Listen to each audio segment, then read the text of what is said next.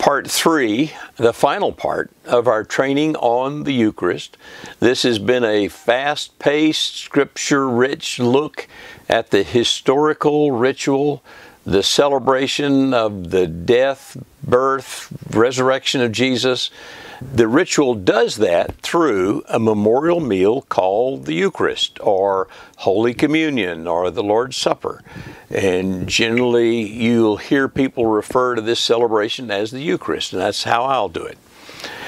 As we did on the other 2 segments of this teaching, I'm doing this teaching both on YouTube and on a WebEx. And so the WebEx people are over here. If I look over here, that's who I'm talking to, and you may hear disconnected voices. That's coming from the WebEx, and then my scriptures are over there when I look at that. If you missed any of the first 2 parts of this teaching, or you need a refresher, we covered lots of material, then go to our YouTube channel. It's 3 Streams TV, the number 3 space Streams, S-T-R-E-A-M-S, space TV. And when you get there, you're looking for Eucharist Training 1 and Eucharist Training 2. And while you're there, please subscribe. So far, we have gone over the scriptural basis of the Eucharist. We've looked at what the early church fathers were writing back and forth to themselves during the first 350 years of the church. We've looked at some of the mechanics of the Eucharist, like what bread and wine do you use.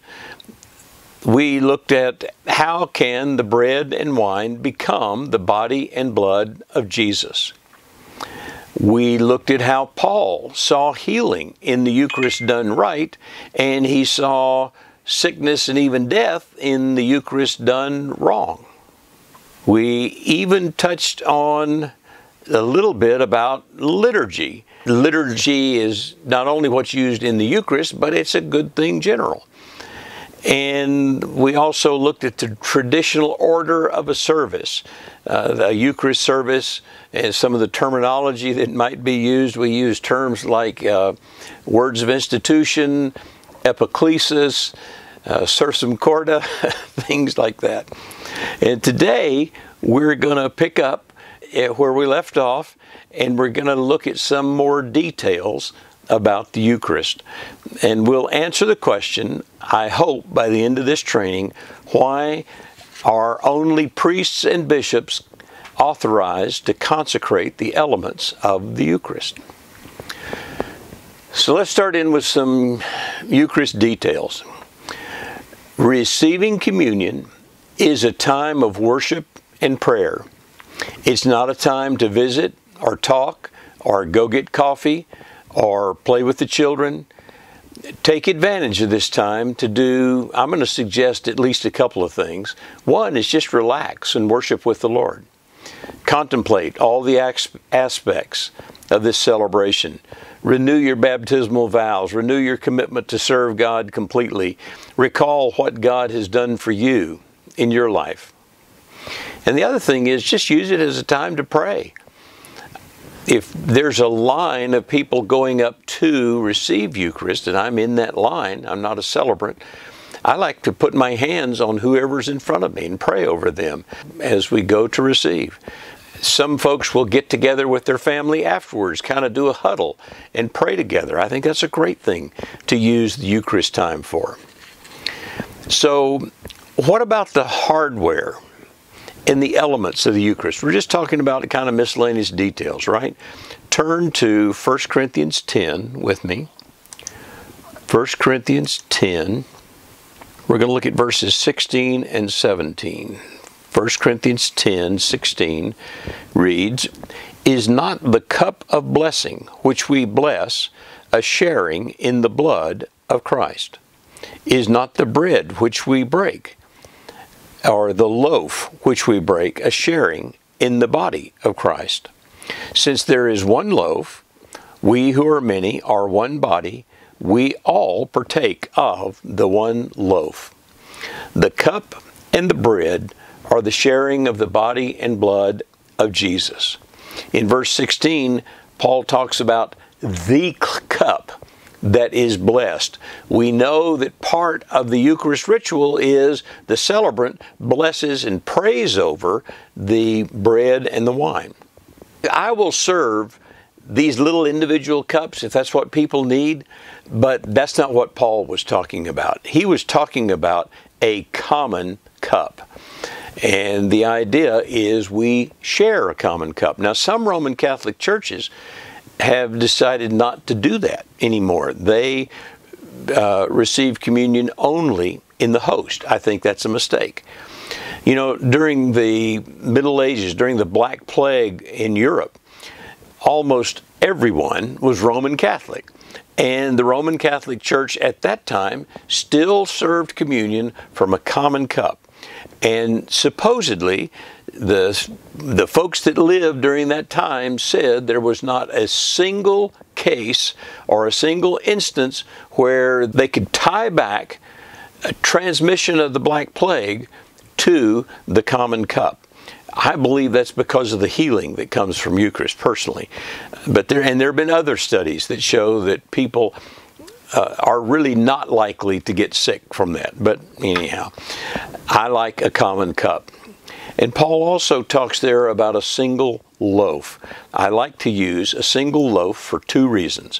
One, it represents the body of Jesus as a single whole. But second of all, it's broken to remind us that Jesus was broken on our behalf. When the celebrant breaks the loaf, that's called the fraction, that's the time to remember that Jesus was broken for you. You know, some use individual wafers. Okay, if you want to do that, that's okay, I guess. I really don't like that. I really prefer a single loaf. So what should be in the cup? Wine, grape juice, or something else? Why use wine? It's an alcoholic beverage in a church function. Why not just use grape juice? Well, I'm going to explain why the church has always used wine, and then I'll explain why I will serve grape juice sometimes to anyone who might be offended by the wine or for some other reason just absolutely cannot receive wine or alcoholic content at communion or any other time. Now, some will say that when the Bible says wine, it means grape juice. And I think you really have to work hard to get that out of the scripture. You know, you can't drink grape juice and get glad, right? Psalm 104 verse 15 talks about how wine makes the heart glad. And you sure don't have to admonish anyone to drink in moderation if you're talking about grape juice. God does despise drunken behavior. How could you do that if that was grape juice? In the Bible, when they talk about wine, they're talking about fermented grape juice that has some alcoholic content to it. Of course, when we receive the cup, we're not taking gulps, we're taking tiny sips. Turn with me to 1 Corinthians 11, verse 20. 1 Corinthians 11. We're going to look at verses 20 through 22. Paul had to correct the Corinthian believers on how they celebrated the Eucharist. And we'll see that here, 1 Corinthians 11, verse 20. Therefore, when you meet together, is it not to eat the Lord's Supper? That alone is an interesting statement. It almost sounds like Paul said, you know, that's the primary reason for you guys getting together, is to celebrate the Eucharist. Anyway, verse 21. For in your eating, each one takes his own supper first, and one is hungry, and another is drunk. What? Do you not have houses in which to eat and drink? Or do you despise the church of God and shame those who have nothing? What shall I say to you? Shall I praise you? In this I will not praise you, Paul says. They had corrupted the rite of Holy Communion.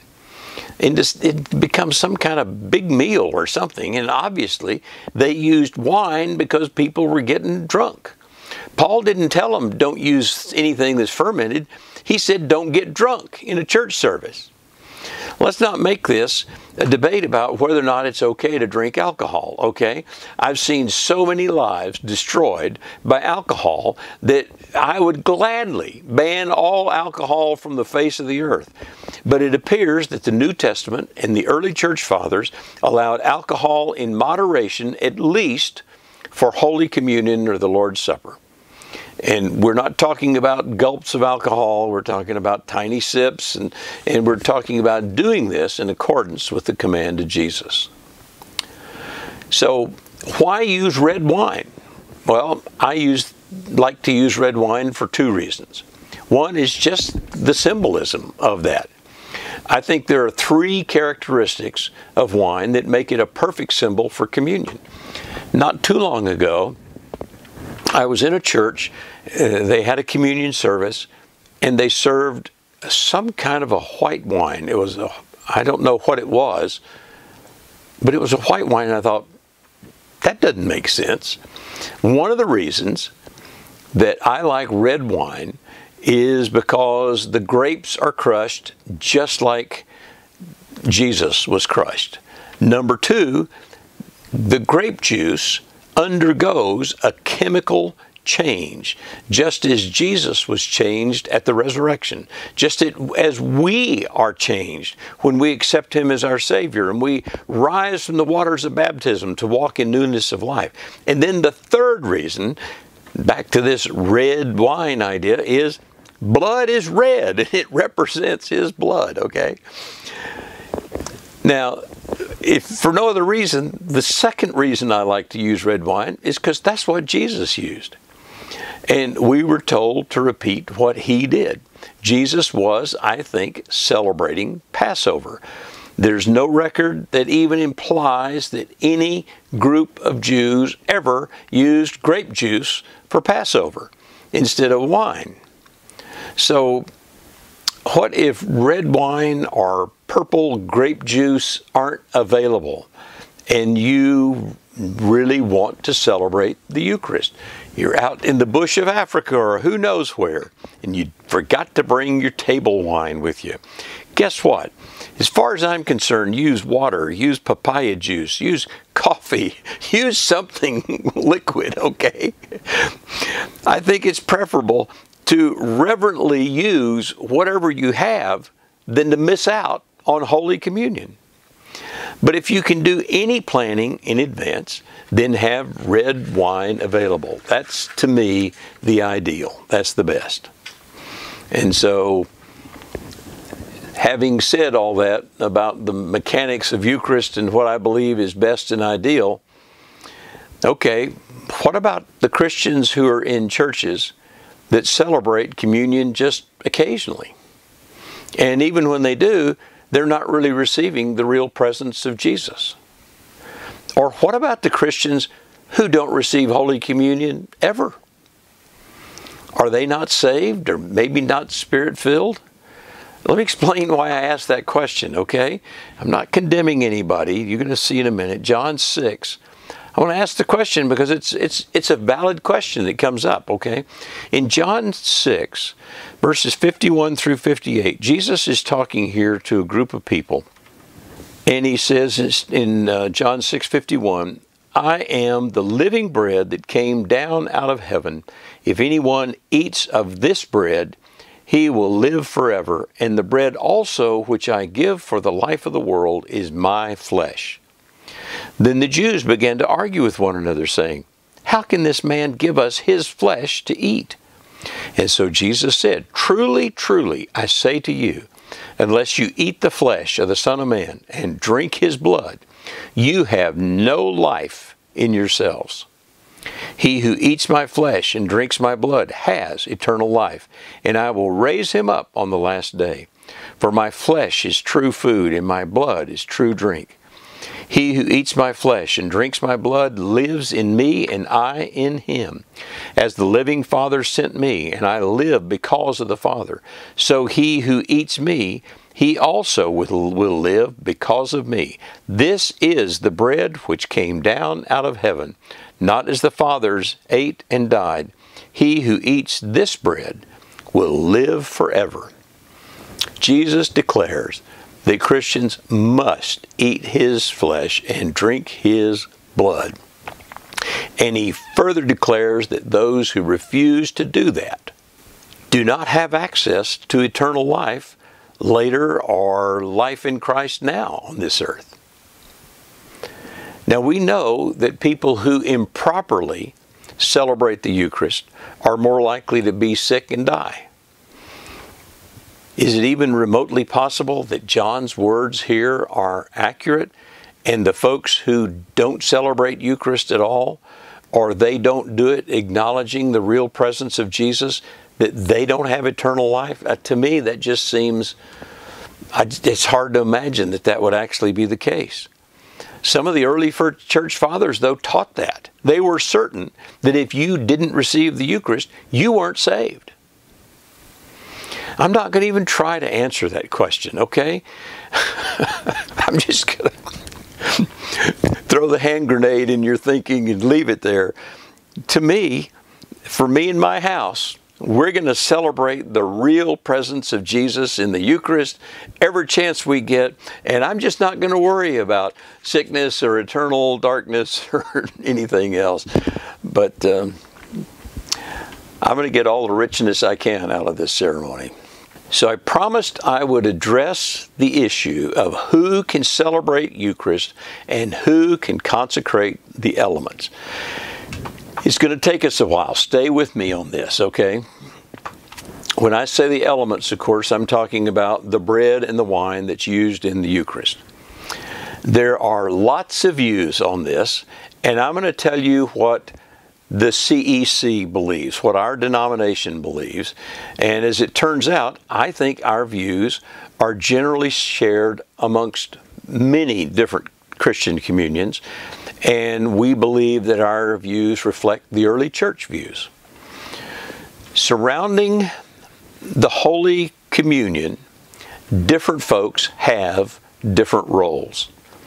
There's usually an altar guild, usually made up of some of the ladies in the church, and they take the responsibility of cleaning and preparing the cloths and the utensils, and they also make sure that we're using the right colors for the season, since I usually forget. Usually, a deacon is the one who prepares the table at the time of communion. Anybody who is approved by the celebrant can serve communion when it comes time for folks to receive. All deacons and others who have been specifically commissioned by the church as Eucharistic ministers can use pre-consecrated elements for a communion service. This is called a deacon's mass, or Holy Communion under special circumstances. It's designated to take communion to the sick, to shut-ins, or to provide communion in a service where there's no priest, for instance. Which brings us to those who can officially, those who are sanctioned by the church to consecrate the bread and the wine. That means to pray the prayer of consecration over the elements so that they actually become the body and blood of Jesus. Remember, until the elements have been prayed over with this prayer, they're just bread and wine, and we saw that even amongst the early church fathers. The conversation about who can consecrate, in my mind, starts with order and organization. All human organizations have some kind of order to them, or they just turn into chaos. There's some kind of division of labor. There's some kind of responsibility structure. Notice I said responsibility structure, not authority structure. We usually think of human organizations in terms of a structure of authority. But you know, the truth is that you only need authority to the extent that you have a responsibility to carry out. And so the real organization of any human organization is about responsibility. So different people have different responsibilities, different levels of responsibility, and hopefully that means they also have been given the authority to act within, to carry out whatever responsibility they have. In the early church, it's obvious from the Gospels, the book of Acts, that the apostles were at the top of the org chart, with disciples under their responsibility and under their authority. Apostles didn't rule with autonomy, though. They involved the community in major decisions, and we see that they appointed deacons to serve and to help with their tasks. Turn to Acts chapter 6. Acts chapter 6. We're going to look at verses 2 through 6. Acts 6, starting in verse 2, says, "So the 12," that's the original apostles, "summoned the congregation of the disciples and said, 'It's not desirable for us to neglect the word of God in order to serve tables. Therefore, brothers, select from among you 7 men of good reputation, full of the Spirit and of wisdom, whom we may put in charge of this task. But we will devote ourselves to prayer and to the ministry of the word.'" This statement found approval with the whole congregation. See what I mean? They weren't operating in some kind of dictatorship, right? "And they chose Stephen, a man full of faith and the Holy Spirit, and they chose Philip and Prochorus and Nicanor and Timon and Pharneus and Nicholas." You guys in your graves, forgive me for mispronouncing your names. "These they brought before the apostles, and after praying, they laid their hands on them." That was an ordination service. This is probably the first ordination service that you get to see in the Bible. They were ordaining men to this position of being a deacon, and the primary role of a deacon matches the name of the word. That Greek word deacon means someone who serves or serves in ministry. Now, as the church expanded, authority and responsibility of the apostles also began to expand. And what they did was the original apostles began to appoint what they called overseers or bishops. Turn to Titus 1:7. That little book of Titus, chapter 1, verse 7. Paul here is talking about the characteristics that you're looking for of a person that you might want to appoint as overseer over an area or congregation. And he says, "For the overseer must be above reproach as God's steward, not self-willed, not quick-tempered, not addicted to wine, not pugnacious, not found of sordid gain, but hospitable, loving what is good, sensible, just, devout, self-controlled." He goes on and on. He's describing the characteristics that you're looking for someone that you're going to assign this responsibility of being an overseer. Or to me, it's really just they're taking the role or the place of the apostles. As the apostles died, they had already appointed overseers that ended up taking their place. There's some conjecture amongst the church. When the apostles died, there were no more apostles after that. That's it. Some have said, nope, if you're acting like an apostle, then you can call yourself an apostle. In our church, that role is taken by someone who is called a bishop. The word bishop comes from the Greek word episkopos, which just means overseer. Okay? When I was in the Assembly of God Church, we had district managers. They were the overseers. Okay? So we also see how priests were appointed in the church. If you go up a couple of verses, Titus 1 verse 5, "For this reason I left you in Crete, that you would set in order," that's where the word ordination comes from, by the way, "that you would set in order what remains and appoint elders in every city as I directed you." That word elder is the Greek word presbyteros. And that's the word from which we get our English word priest. And so he was talking about appointing priests or what today we might call rectors or pastors in local churches. All of these titles are really just special work assignments. In the human organization of the chart, you got to have roles, you got to have division of labor. Turn to 1 Corinthians 12. 1 Corinthians 12, verses 28 through 29. 1 Corinthians 12:28 reads, "And God has appointed in the church first apostles, second prophets, third teachers, then miracles, then gifts of healings, helps, administrations, various kinds of tongues. All are not apostles, are they? All are not prophets, are they? All are not teachers, are they? Or all are not workers of miracle, are they?"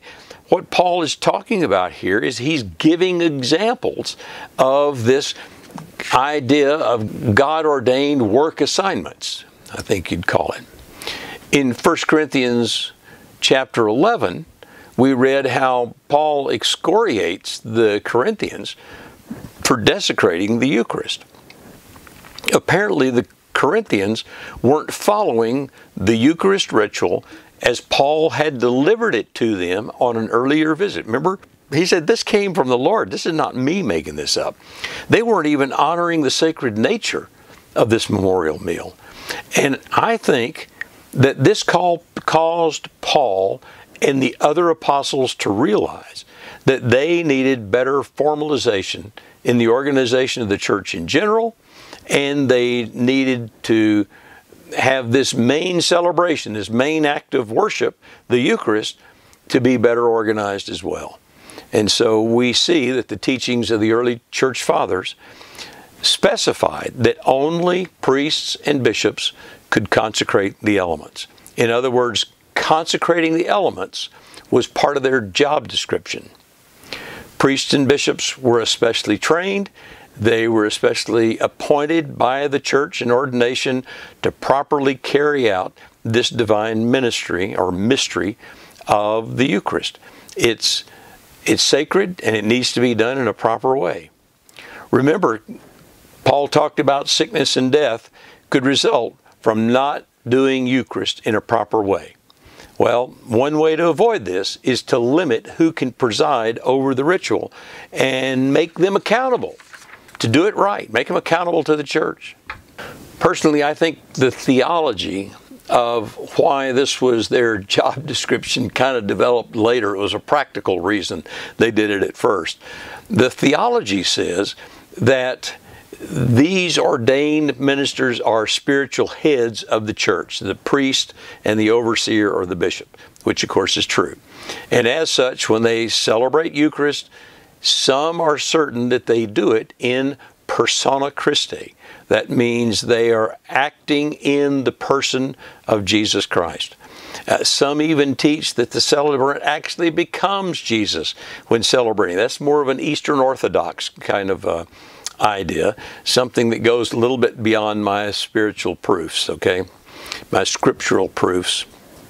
God's structure of government is the family. He deals with heads of households for government matters. The church is structured like an extended family, with the bishop being the grandfather, the local priest being the father of the house, and then you got everybody in the house, and they have different job assignments as well. Another part of the theology of this, about this part of a priest and bishop's job description, is that the congregations have approved them. And they know that this is part of their job description. And what they're doing is they're giving assent or consent to the concept that only bishops and priests have been especially anointed or laid hands on to carry out this sacred task. For 2,000 years, the position of the church has been that only priests and bishops are authorized to consecrate the elements. Some have taken that to mean that only priests and bishops can actually cause the consecration to occur. I think that's a stretch, personally. Others take it to mean that we are just better off leaving some important things like the Eucharist in the hands of those who are experienced, trained, and authorized by the church. Yeah, but why is a priest different from anybody else in the universal priesthood of believers? Turn to 1 Peter 2. See, I explain it so well, and now I'm going to trash it, right? 1 Peter 2 and verse 9. But you are a chosen race. You're a royal priesthood, a holy nation, a people for God's own possession, so that you may proclaim the excellencies of Him who has called you out of darkness into His marvelous light. We Christians are literally a whole nation, not just a priest, but royal priests, priests to the King. 1 Peter 2 and verse 5. You also, as living stones, are being built up as a spiritual house for a holy priesthood, to offer up spiritual sacrifices acceptable to God through Jesus Christ. We Christians have been built into a holy priesthood. So we're all priests, and we all then must be approved to perform this sacred ritual, right? Well, if we're all royal holy priests, then why do apostles appoint different people to different offices? One of the specific reasons a priest is ordained is so they can consecrate the Eucharist. When I was ordained, most of the words that were said over me in that service were about me consecrating and celebrating the Eucharist. That was drilled into me as training, that this was my primary job. Do the Eucharist and do it right and do it on a regular basis. To many churches, this is the main function of the priest. So in our communion, in the Charismatic Episcopal Church, only priests and bishops are authorized to consecrate the elements of Eucharist. Anyone who is approved by the bishop or local priest can serve the elements, but those elements must first be consecrated by a priest or a bishop. In some churches, only very special people can be approved as Eucharistic ministers. That means to serve the Eucharist to others. I think that's going a little too far. Originally, that was the deacon's job, to serve Eucharist in the regular church service, but then also to take Eucharist to the sick or anybody that was unable to attend a church. When a deacon serves communion to someone, that's called a deacon's mass. And in the Book of Common Prayer, if you go to page 396, page 396 in the Book of Common Prayer, you will find a service for communion under special circumstances. That's what we call a deacon's mass. Notice that a deacon's mass includes one New Testament reading at least. It includes a prayer of repentance. It includes everyone saying together the Lord's Prayer. And then finally, it includes receiving the elements. The elements that were already consecrated by a priest or a bishop. And then, so if you're asking the question, where do the elements for the deacon's mass come from? Well, you know what? Maybe the priest on Sunday morning, when he celebrated Eucharist, he made sure there was some extra elements. Or sometimes the way we do, we'll make sure that there's extra bread, there's extra wine. It's all on the table when I consecrate that. But then we preserve it. Actually, it's called reserved sacrament. We keep it. And I've authorized members of our church who want to celebrate the Eucharist at home to use reserved sacrament and conduct the deacon's mass in their home. I like the symbolism of the head of the house leading and serving this service. But if they're not available, any member of the church should be able to do this. Anybody that the celebrant trains a little bit should be able to do this at home. I encourage you to receive communion every day if you're overcoming some kind of illness or if you're facing some kind of difficult situation and you just want to purposely bring the presence of God into your house or into your life or your home. That's a perfect opportunity. Serve the deacon's mass, serve communion from reserved elements. And use that as a prayer to encounter Jesus in a real way. So, where do we get sacrament from? if you bring bread and wine to a church service and let your priest put that bread and wine on the communion table during the Eucharistic prayers, then you have reserved sacrament.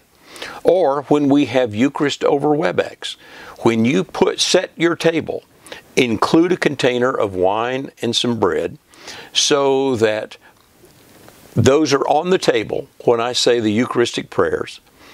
And when I'm praying those prayers, I'm not just praying over my table. I'm praying over all the tables of everyone that's connected. Whatever table is set during those Eucharistic prayers, whatever's on that table is consecrated and is holy to the Lord. And again, this is one of the things the church has taught for 2,000 years. And it can include holy water, it can include anointing oil, it can include your wallet. So that gives you the reserved sacrament. Now, what do you do with it and how do you store it? Well, since it is indeed the body and blood of Jesus, you need to treat it with special reverence. The kids can't make sandwich with that bread, okay? You can't have a glass of that wine at the end of a hard day, okay? It's reserved sacrament. It needs to be stored away and treated as holy. The bread may have to be kept in the fridge or the freezer so it doesn't ruin, depending on how long it's going to be before you use it all. When you have your Mass at home, whatever glass you use as a chalice needs to be cleaned carefully. Don't just put tap water in it and then toss it in the sink, okay? Put a little water in it to dilute whatever blood is left in that and drink it, okay? Then rinse the cup out and we throw the water outside. If you drop some crumbs of the body of Jesus, catch them on a cloth on your table, then toss those outside on the ground. Don't put them in the trash. Or collect them and, get them with your finger and eat those. Consume them. That's what it's for. So now let's circle back to this question that started all this. If you're not a priest or a bishop, can you consecrate the elements of Eucharist? Can you do that for a communion meal at your house? Technically, maybe you can. I doubt that God is going to strike you dead with lightning or anything like that. But the church has not authorized me to condone that practice. Okay? If you want to celebrate Eucharist at home, let's arrange so you can have some reserved sacrament and do a deacon's mass at home. Do you have to follow the prayer book for a deacon's mass? Well, use it as a guide. Take the parts and pieces that are there as a guide so you don't miss anything. But no, you don't have to follow that exactly.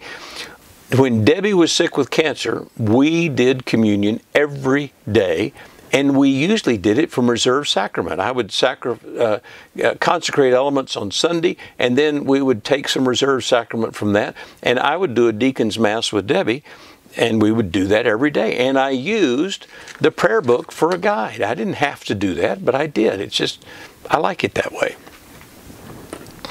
Okay, so now you know everything there is to know about the Eucharist. So for the WebEx folks, what questions and comments have you?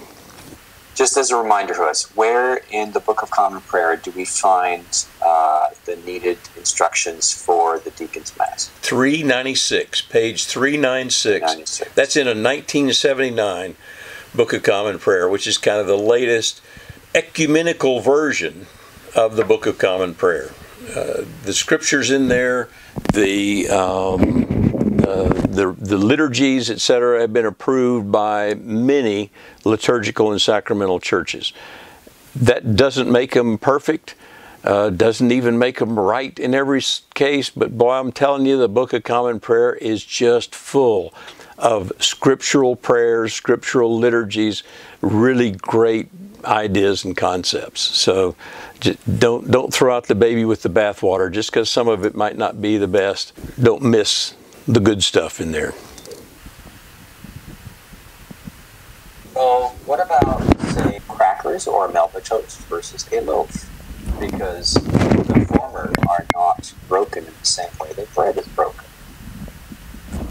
If you're using a cracker or Melba toast, when you break it, it makes lots more crumbs, right? I believe personally that Jesus at the Passover meal that is our example for the Eucharist, I believe that Jesus used matzah. He used unleavened bread, and it was probably flat bread. So a Kenyan that uses chapati might actually be closer to the kind of loaf that Jesus used than us with a loaf of bread. I think that a cracker, a melba, a matzah, a piece of bread, whatever you want to use, it just needs to be sort of in that category. Peter, for you in Hawaii, I would not use Hawaiian bread because that is a yeast roll. It's not unleavened. But if you had to, like I said, I'm sure that the Lord, if we were casting about, say, Lord, I really want to have communion today, but I can't find any matzah or chapati or regular bread. All I got is this yeast roll, this Sister Schubert's yeast roll. I'm going to use that. The Lord would be going, woohoo, you're going to do communion. He wouldn't care that it's leavened, okay? At least that's what I think. But loaves of bread are yeast raised. That's true.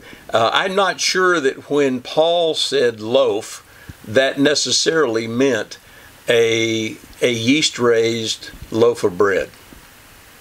In other words, okay. The Greek term loaf then, I don't know that it meant that. Okay. I don't know. Maybe it did, and Paul thought using yeast was okay. Who knows? I just like to try to find the symbolism and stick with it. Because that adds to the richness of what we're doing. Any other questions or thoughts? Well, going back to Peter's question, the very original Passover meal by the Jews in Egypt was unleavened. Right. They had to make it real quick and eat it very quickly. Yeah. So that's why the loaf we use is an unleavened loaf. And it would just make sense that Jesus, who fulfilled all the law, would have used an unleavened, loaf. Yeah. If I can use that terminology. Then why do different denominations differ to how they serve communion and the frequency? And this is just doctrinal? Like some do it once a month. Well, like for instance, the Methodist Church, when John Wesley was going about riding on his horse, forming churches all over the United States, he instructed folks to celebrate Eucharist once a week. And so for a long time, that's what Methodist churches did. But now you'll find Methodist churches that have decided they don't want to do that for whatever reason. They'll celebrate once a month or once a quarter. Generally speaking, my experience has been those churches that have a lower view of the Eucharist are more likely to celebrate it less often, especially if they don't believe it's the real presence of Jesus. If they believe it's just bread and wine that symbolizes the body and blood of Jesus, then who cares, Well, and they're ignoring the scriptures about, when the apostles, whenever they got together, they had communion. Right. And so now we're throwing it out. Well, but, that's their choice. And I don't want to throw shade on those folks and tell them you're not going to heaven, all these kind of things. I'm just going to say, for me and my house, I love the richness of how we do the Eucharist, and I want to maintain that. I want to enjoy that and be able to really flow in that rich worship. especially with all the scriptures behind it, with all the writings of the early church fathers. I feel like I'm in a comfortable place, you know, I'm safe doing it this way. Why don't we administer communion to children once again? Well, there are some, again, this goes back to different denominations and different churches that do things different ways. There are some, like I believe the Anglicans in Kenya, make a big deal of First Communion and hold it off until, children are in their early teens or nearly a teenager? Catholics do the same. Roman Catholics, there are some Roman Catholics that will have First Communion when a child is 6 or 8 or 10, but some wait until confirmation. I personally don't understand why you would do that. If that child has been baptized, why in the world would they not receive the body and blood of Jesus? I think they need to be taught so that they're taking it properly. Well, of course. Well, sometimes they're too young. During the Passover, my impression is that all families, everybody in the family, the celebration of Passover that I've seen was centered, it included children, and it was really centered around transmitting the history to children. So children would ask questions, and then the adults would dramatize the events of the Passover as answers to retell the stories of what God had done and why they do the things that they do on Passover. What do they need? Right. The children would ask questions and the adults would give answers. Well, plus the children had a role. They had different roles in Passover. They did different parts of the celebration. Oh, does this also go back to the fact that baptism was done? Yeah, in the early church, you got to remember that infant baptism was common. You don't find any of the early church fathers saying that you shouldn't baptize children right away. Matter of fact, some claimed that they were baptized. I can't remember now who it was, but he claimed he was baptized by the Apostle John. And there was another early church father that was baptized by somebody else, and one of the apostles, as a child, as a baby.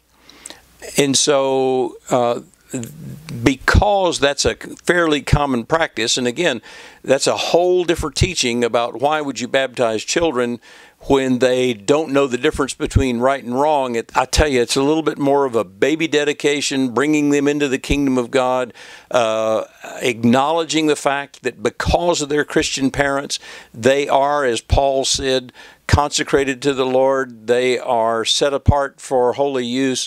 And it's things like that. It really has nothing to do with forgiveness of sins, because a baby hasn't sinned yet. They don't know what sin is. But as soon as they do, you want them to accept Jesus. You want them to accept him in their heart. But anyway, the point is, if that child has been baptized, many Christian communions, including ours, believe that if the child has been baptized and you can explain to the child what's going on, that they can receive Holy Communion. And I don't know if y'all remember or not, but when your children were small, we would have communion service. And I mean, the kids would run up to the communion table. Serve me first, serve me first. I mean, to them, it was the most exciting part of the whole service. And when they received communion, they said they felt something. It touched them in a certain way. And their innocent little hearts didn't know any better, and here they are receiving the body and blood of Jesus. And to them, they felt that. It was special to them. So to me, to withhold that from children is, I just don't think that's a good thing. And I know that there are some denominations, I was part of one for many years, that do not serve what they call the Lord's Supper, same thing as communion, to any anyone who has not received Jesus as their Savior. Right. Obviously, that excludes a lot of children. And yet, when you consider the Passover that all of this is modeled after, I don't think when they were sitting there having the Passover, getting ready to leave Egypt, that they were saying to their kids, "You can't have any." Right. You know? Right. Especially when they had to eat the whole mess. Yeah. Exactly. Well, now, Libby, the early church fathers did say that if someone is not a Christian, they should not be served communion. But the implication was they're talking about adults. If you have baptized a child, maybe they don't know Jesus as their personal Savior yet. But the way we operate in our families, most of our kids, by the time they're 3 years old, you ask them, do you have Jesus in your heart? Or where's Jesus? They'll point to their heart. Yes, they have accepted Jesus as their personal Savior. So there may be a technical transition time in there. That's why baptism kind of covers that for us, at least theologically. And that's why when we have guests come and there are small children at communion time, I'll ask, have the children been baptized? If they say no, then I don't serve them communion. So we've kind of made that demarcation in the Charismatic Episcopal Church that if you're not baptized yet, you shouldn't receive communion yet. So, but anyway, that's a good point and a good comment. Well, I'm going to call this a wrap. We're going to call this a teaching. And next week, Lord willing, if I can figure out how to do it, we're going to set up the YouTube camera so that I can do what's called an illustrated Eucharist. So as I go through the steps, we'll talk about what I'm doing and why I'm doing it that way and those sorts of things. And like I said, it'll be a challenge because we've got to get the WebEx, the communion table, the camera. But I'm sure the Lord's going to give me wisdom on how to do that.